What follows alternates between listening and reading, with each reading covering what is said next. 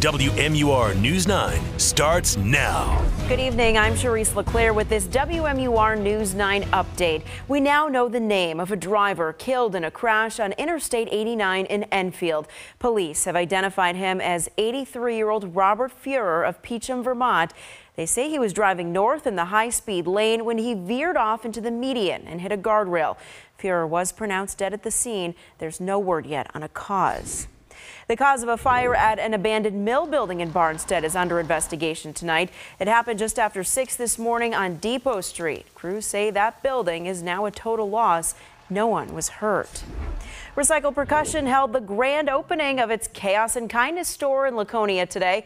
Large crowds of fans showed up to be the first ones inside to get their hands on t-shirts, sweatshirts, and other band merchandise.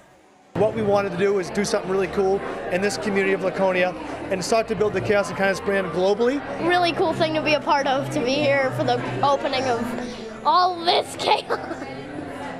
The store will be open 5 days a week. It'll be closed on Mondays and Tuesdays. See a new episode of Chaos and Kindness tonight at 11:30 right here on WMUR.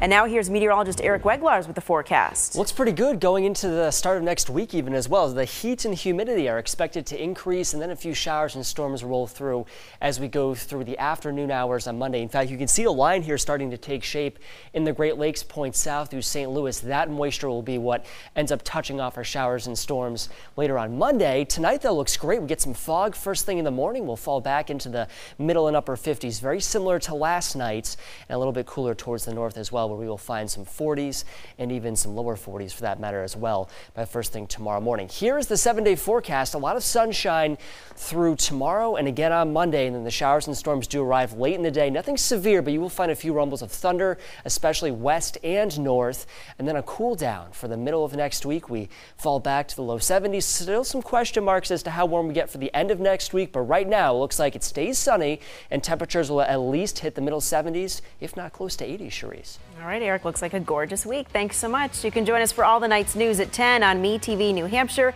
and after the game right here on WMUR.